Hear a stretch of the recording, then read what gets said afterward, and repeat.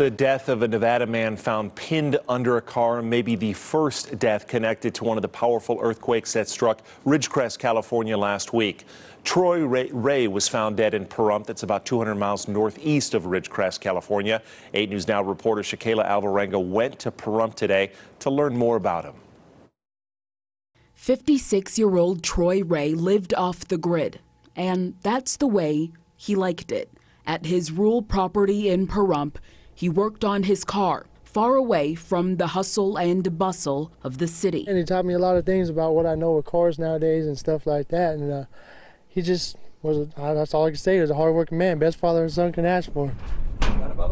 Today, Orion Ray and his stepbrother came to collect Troy's belongings. Troy was a father of 3 and a lover of the outdoors. Accidents happen. He was at the wrong place at the wrong time, and I don't know, really, my mind couldn't process it at first. I was just unbelievable that my father passed. Police say Troy was working underneath his red Jeep when it fell off its jacks and onto him during the July 4th earthquake. His body was found Tuesday afternoon outside of his home. We're all missing very much already, and it's just hard. It's just rough right now for us.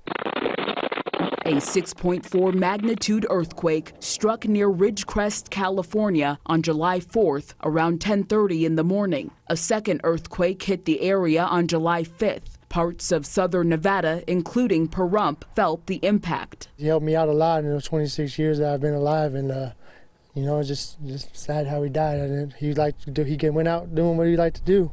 Shakayla Alvarenga, 8 News Now.